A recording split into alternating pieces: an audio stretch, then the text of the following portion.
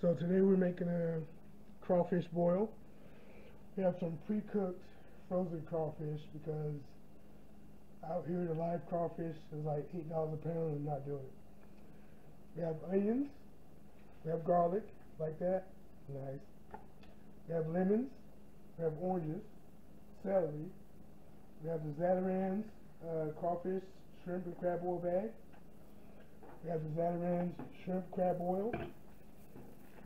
We have the shrimp and crab oil powder. We also have garlic powder.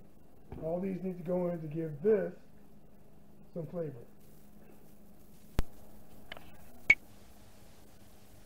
Okay, let's get this started.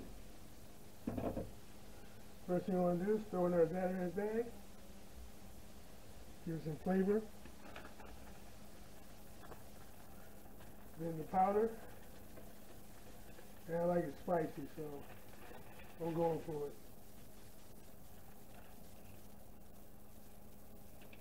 The concentrate next.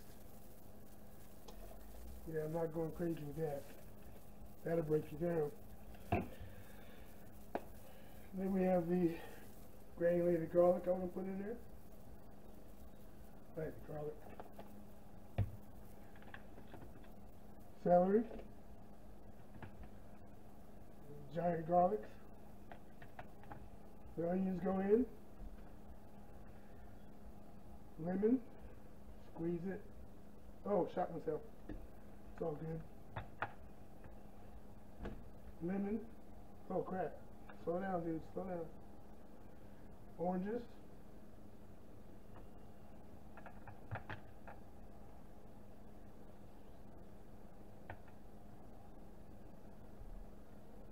Alright.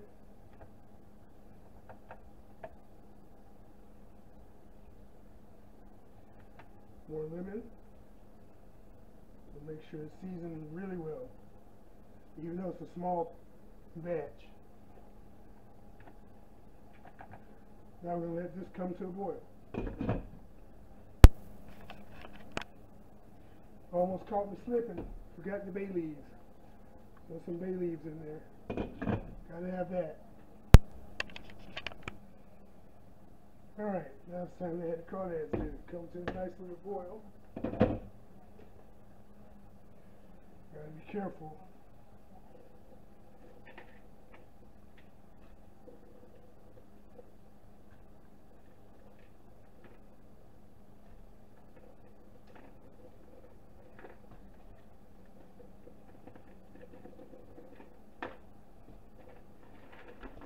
Don't want to burn yourself.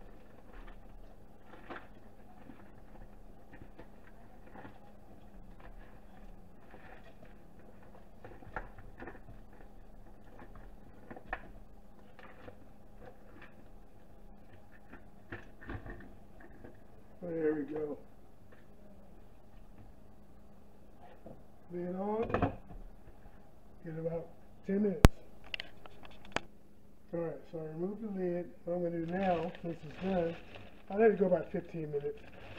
Now I'm going to put a little bit of ice on the top. Just slow the heating process. And what it's also going to do, it's going to draw all that flavor into the crawdad, into the crayfish, the mud bug, whatever you want to call it. And you're going to let this sit for 20 minutes.